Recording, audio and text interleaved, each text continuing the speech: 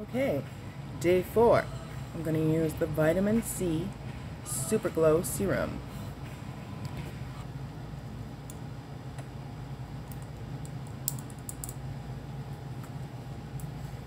This usually gives me a really nice glow, of course, right away as soon as you put it on. So yeah, this is day 4. You're only supposed to rub it for 5 to 10 seconds and then just let it absorb.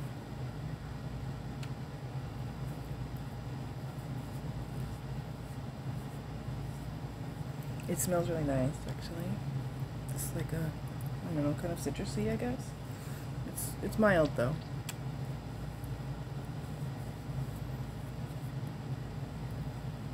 I like it. It smells nice.